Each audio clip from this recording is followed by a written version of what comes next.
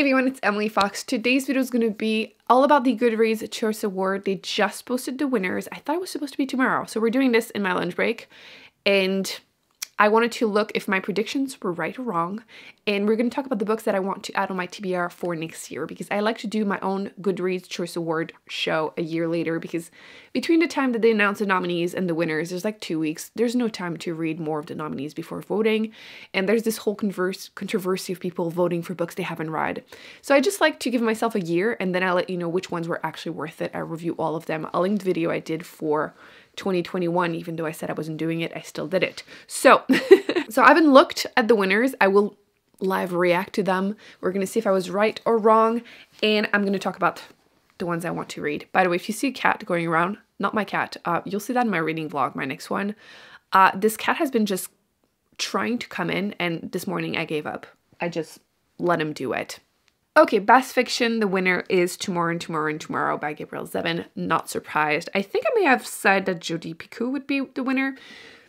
Either way, I hadn't read any of these books, so it was kind of hard to predict anything. But I had started this one. I had received an advanced reader copy from NetGalley. Unfortunately, it was archived before I could finish it, but I do have my name on the waiting list for the audiobook for my library, so I will be finishing it in 2023 and I'll be able to see if I like it or not. Fiction in general is not really my main genre, so I don't have that many of these on my TBR, so feel free to tell me to add some of them.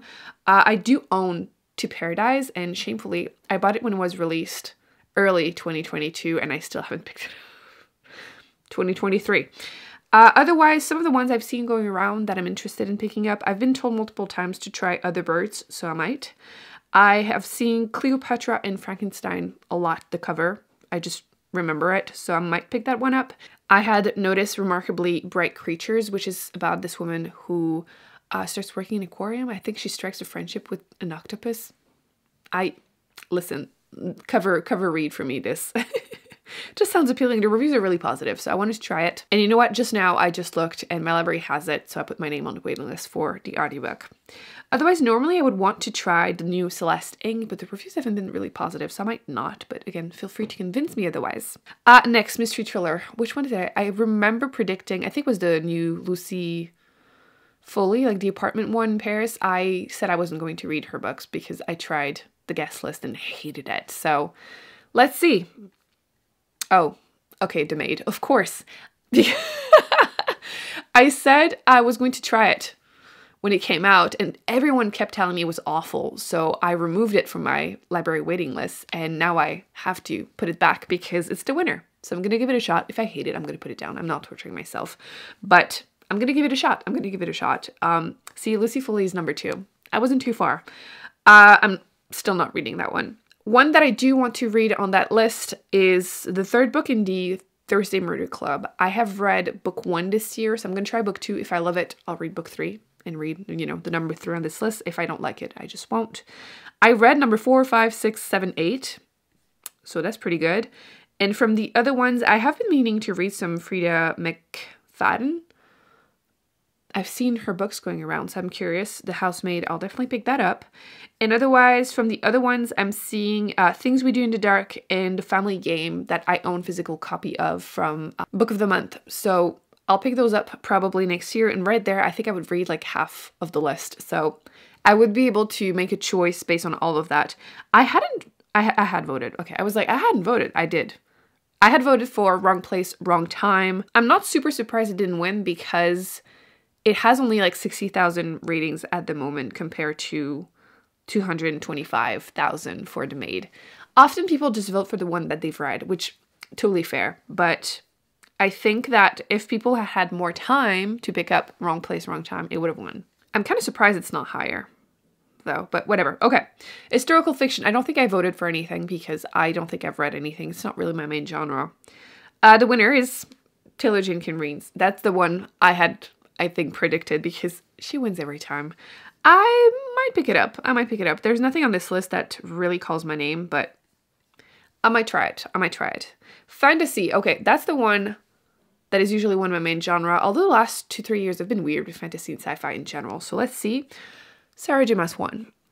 Yeah, I mean, she always wins. Like, even if people haven't read her book.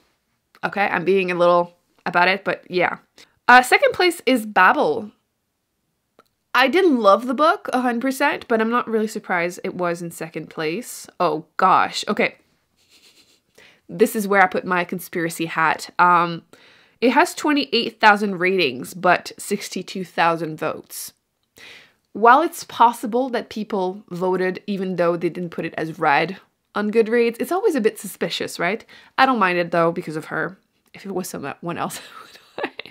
Third place is Fairy Tale by Stephen King. I've kind of given up on Stephen King because his endings always suck and like there's always weird sexual stuff. Which, is this one good? Let me know because I haven't tried really anything that is like fantasy by him. So I would be willing to try it if you tell me it's good. And fourth place, The Atlas 6. It wasn't good. The one I had voted for, Legends and Lattes, is in 8th place, which is pretty low, but it hasn't been read that many times. I think once more people pick it up, it's going to be more popular. I'm surprised though that The Very Secret Society of Irregular Witches is number 7 because it was just okay. It was cute, but like it wasn't fantasy.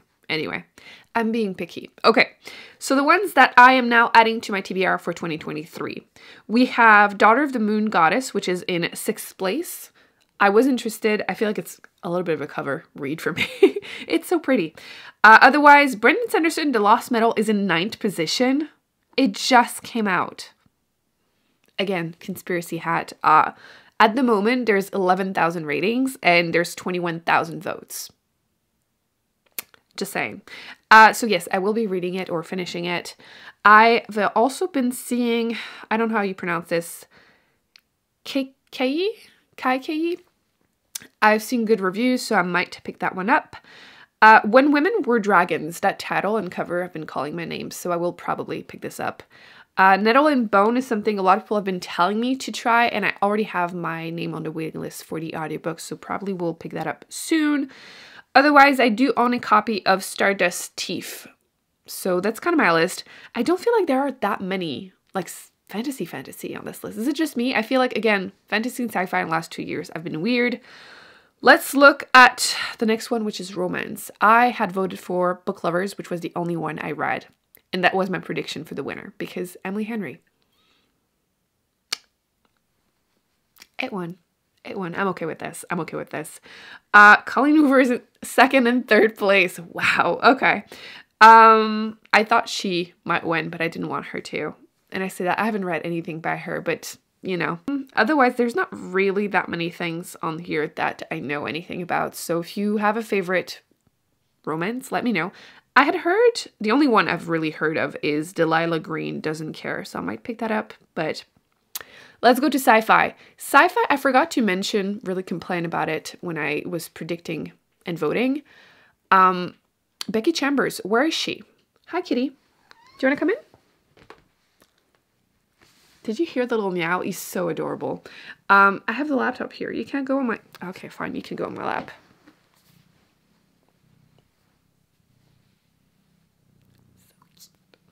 You're so cute. I can't deal.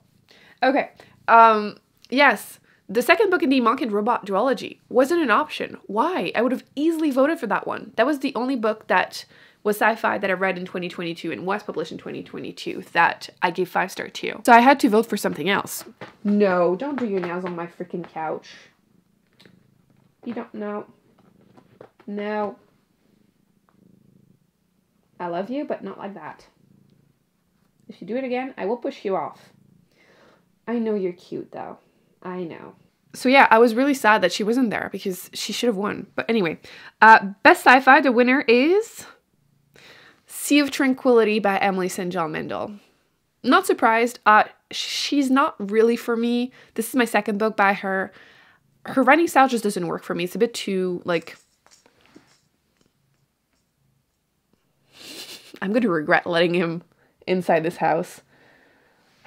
Good thing he's cute. So yeah, not surprised that it's the winner. It was not my vote. I have read it. Please don't destroy everything. I haven't owned a cat in forever.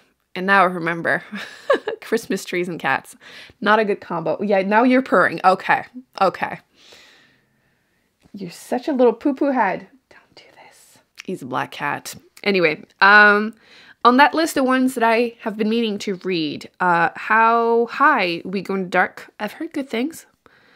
In 8th position, Kaiju Preservation Society. I've been told so many times it's good. I just hauled it, and I've heard it like it's a really quick, fun sci-fi, so I will pick that up. The one I had voted for, because Becky Chambers wasn't there, is in 9th position, Dead Silence. That was a pretty good horror sci-fi. What else do I want to read?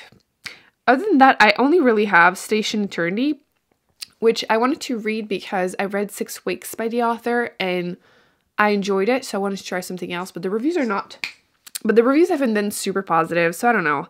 So is it me, or there's just not that many interesting sci-fi that came out last year, nor the year prior to this. I'm a little about it. Horror. Oh no. I was going to say, I don't think I read anything. I did. Hidden Pictures. I hated the ending. Everyone has voted for this one. I hated the ending. I like the cover though, but no. Otherwise, I do own White Horse, and I've been meaning to read Our Wives Under the Sea, but I've seen the other cover, so it took me a second, but yeah, I'm not happy about that winner. Best Humor, I did not read any of them. Feel free to convince me to try some. Nonfiction, I'm actually really curious. I voted for A Taste for Poison, but it was not a well-known book, like at all. But I've been raving about it a lot, so maybe some of you voted, but oh gosh, I knew it. I knew it! Atlas of the Heart. I didn't hate the book. It just felt very like surface level pop culture, which there's nothing wrong with that. I didn't feel like it was great. Oh my gosh. It's second to last. To be fair, there's only like 3,000 people that have rated it on Goodreads, and there's 3,000 votes. So maybe people agree that it is good, just nobody has read it. Do read it. It's fun. It's a really good nonfiction. I do want to read The Song of the Cell because this author has written other books that, oh my god, again, conspiracy hat. Not even 700 people have rated it on Goodreads, but there's 3.5k votes.